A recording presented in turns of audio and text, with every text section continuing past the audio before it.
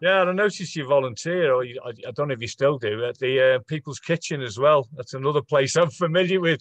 Yeah, Yeah, so I do. well, Obviously not while I'm in Vancouver, so I've got a bit of a break. But every Tuesday afternoon, I rustle up food for 200 people in about 4 hours. It's great fun. It's gets me off my arse as well, because when you work as a writer all the time, you're just sitting down really. So going there and working in a hot kitchen for about 4 hours and staying on my feet is good for the soul, I think.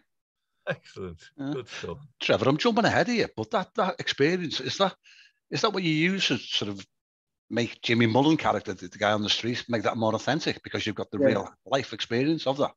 Yeah, certainly. I was very aware when I started to write books with a homeless character that some of his background, is kind of based on things that I do know a lot about. So he's an ex-serviceman. I was in the Navy for 16 years. So I knew I could write about an ex-serviceman.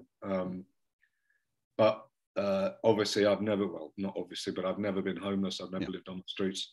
And I was about halfway through the book when I thought I really need to make sure that I'm getting this right. So I went down to the People's Kitchen initially just to have a chat and to kind of have a look around and meet some people. But I saw what they were doing there and just thought, I can't just talk the talk. I need to walk the walk as well. So I put my name down on the list.